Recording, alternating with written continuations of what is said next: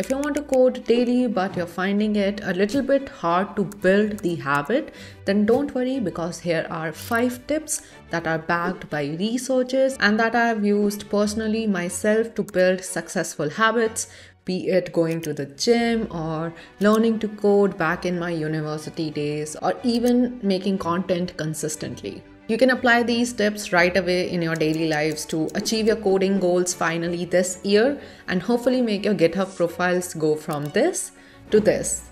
There's also one bonus tip at the end for those of you who are suffering from major procrastination issues, so keep watching. Without any further chit chat, let's begin. Starting with tip number 1, create a 3-part habit process. The 3-part habit process or the habit loop was popularized in the book The Power of Habit by Charles Duhigg. In this book, Charles Duhigg says that the basis of all habits are 3 things: cue, routine, and reward. Let's understand what these 3 things mean. Cue is a consistent trigger that tells you that you need to perform the habit that you're trying to build. So in this case, the cue will let you know that it's time for you to start learning to code. The cue could be a specific time of the day, let's say in the morning, or the cue could be like after performing an action, let's say after dinner. Then comes the routine, which is performing the actual habit itself. So once your cue is triggered, you need to dive into your coding. Initially, let's start simple. Let's say 30 minutes every day, and gradually you can increase this time. Then comes the reward, which is where you celebrate your progress. The reward could be, let's say, a coffee break or you creating a social media post where you are tracking your everyday learning goals. I've seen lots of people do that on Twitter where they are posting their daily learnings. So you could even do something like that. That helps you build a developer presence online as well and even improves your visibility to potential recruiters out there. For example, your habit loop could look something like this. Every day after having my breakfast, I will sit down to code for 30 minutes. After that, I will share my learnings from the session on Twitter or on my Medium blog. Tip number 2 is to make the most out of your willpower. In 1996, Roy Baumeister conducted a study involving chocolates and radishes. Participants were asked to resist chocolates and eat radishes instead. After eating, they were asked to perform some tasks. Now, those people who resisted eating the chocolates and ate the radishes instead showed decreased performance in the task. This suggested that our willpower is limited and gets depleted over time. Another study was conducted by Babashev in 1999, where some people were asked to remember a 7-digit number and the other were asked to remember a 2-digit number. Then they were asked to eat either cake or fruit.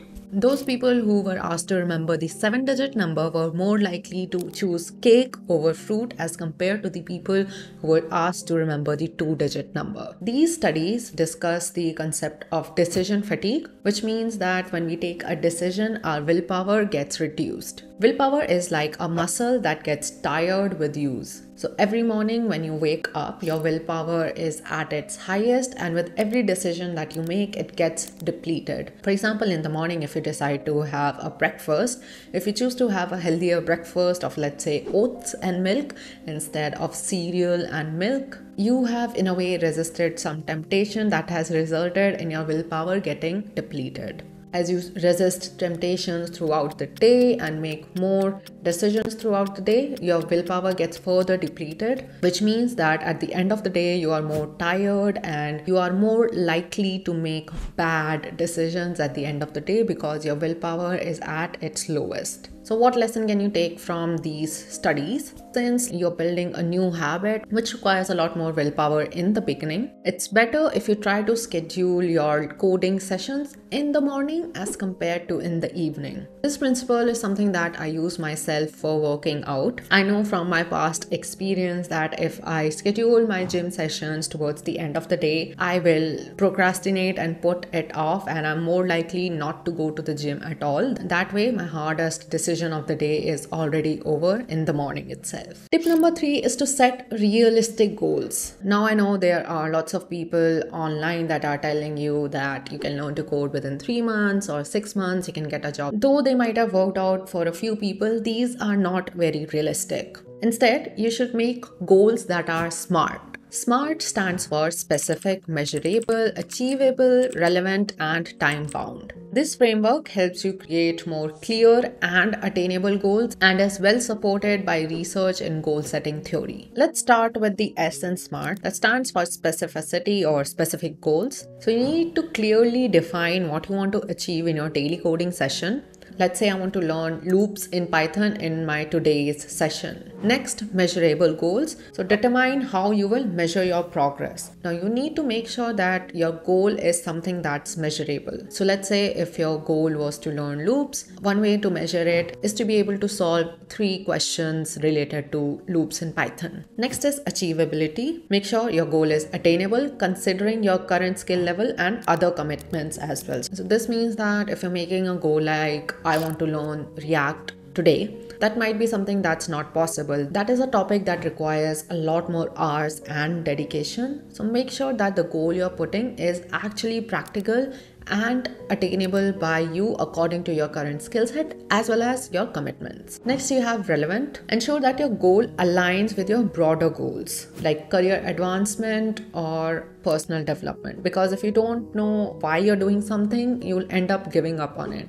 According to the self-determination theory, it suggests that intrinsic motivation that comes from inside, is much stronger when goals are aligned with your own personal values and interests. Lastly, your goals must be time bound. Setting a deadline for goal achievement can create a sense of urgency and can help in prioritizing tasks. So your SMART goal could be something like this. I want to learn Python loops today so that I'm able to solve at least 3 coding problems that involve the concept of loops to create more career opportunities for yourself. And my deadline is the next 60 minutes or the next 90 minutes. I want to tell you a little story here. When I was in my university, I think around my second year, so I decided that I wanted to learn web development. One SMART goal, which I didn't realize was a SMART goal back then, that I created for myself, was that I was going to build one specific feature involving HTML, CSS, and JavaScript. It could be any small feature, but I'm going to build it every single day for the next 30 days to get better at front-end development.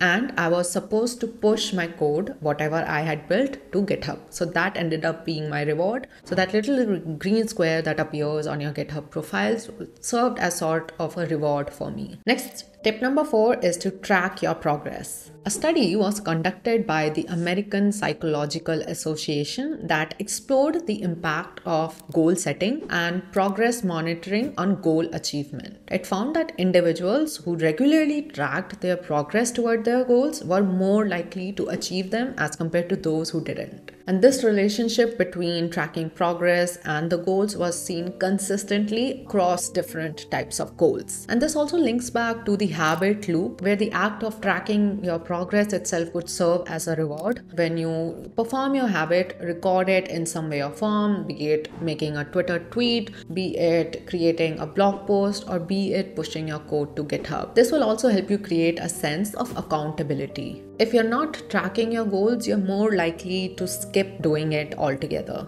And it's okay if you skip like a day or two in the middle, because I also did that in my 30-day challenge. But I make sure that if I skipped a day or two, I would cover that up in the upcoming days.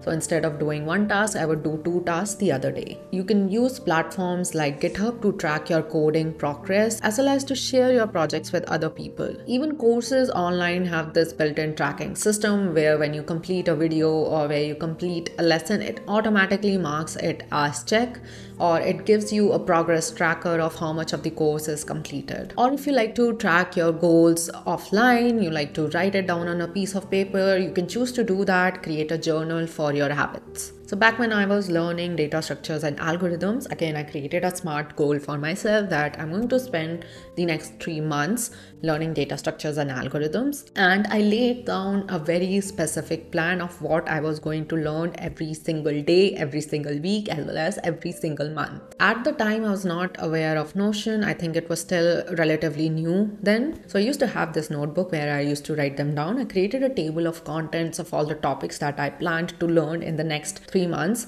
and every day I would create a checklist of the topics that I was going to cover, and I would plan it a day ahead. And once that topic was completed, I would have the satisfaction of ticking it off from my daily to-do list. It also served as like a visual reminder of how much I had already covered and how much was left.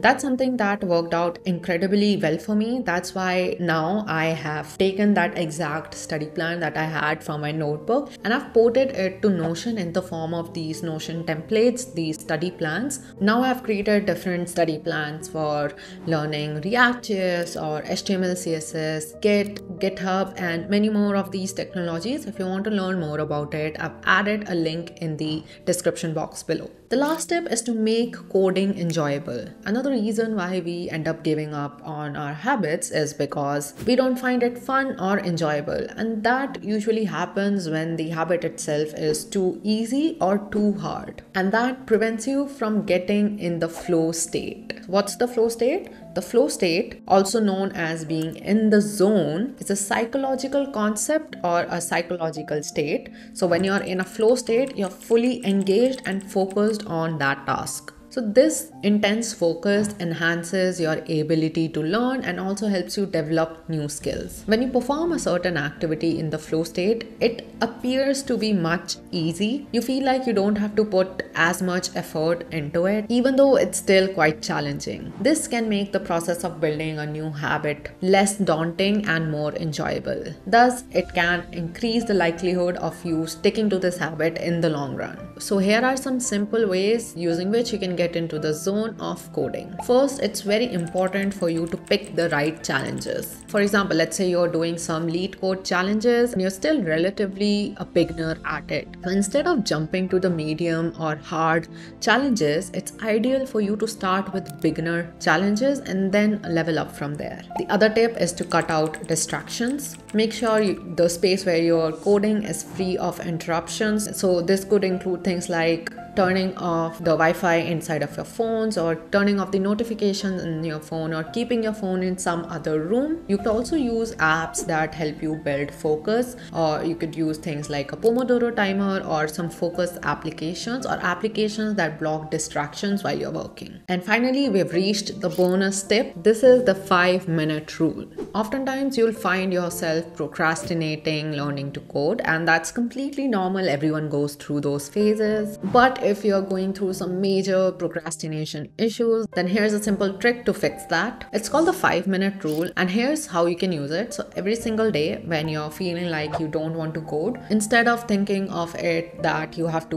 learn to code for 30 minutes, all you have to do is to just commit to learning to code for 5 minutes. Now you might be thinking, how is learning to code for just 5 minutes going to help you achieve your coding goals? Well, the idea here is once you begin learning, you'll find it much easier to continue beyond those initial 5 minutes because you've already overcome that initial barrier to starting that activity. You've now already built that momentum, and that momentum will most likely help you keep going for the entire 30 minutes. Doing something for just 5 minutes helps break down more complex or more overwhelming tasks into smaller tasks, which make them look less daunting or less overwhelming. It tricks your brain into beating procrastination because now you think it's just 5 minutes. Now it's possible that even beyond those 5 minutes, you may not want to continue doing that. And then you need to figure out what's stopping you from doing it. You need to revisit what I said previously, which is it too easy or is it too hard for you? Or do you have too many distractions around you? Or it could be that your willpower is just completely depleted and you don't have the mental energy to go through with it. And for those days, honestly, it's okay to just skip it, as long as you get back to that habit the next day. Remember, consistency might look different for everyone. It doesn't have to be perfect. So every time you feel like procrastinating over your coding goals, just think of it like this: I'm going to do it for 5 minutes and see if I like it or not. Alright, so that's all I had. I hope you found something helpful or useful. If you want to check out my 30-day coding challenge that I did back in the day, you can check it out using the link in the description. Or if you want to check out my study plans, you can also check them out using the link in the description box below. I'll see you in the next video.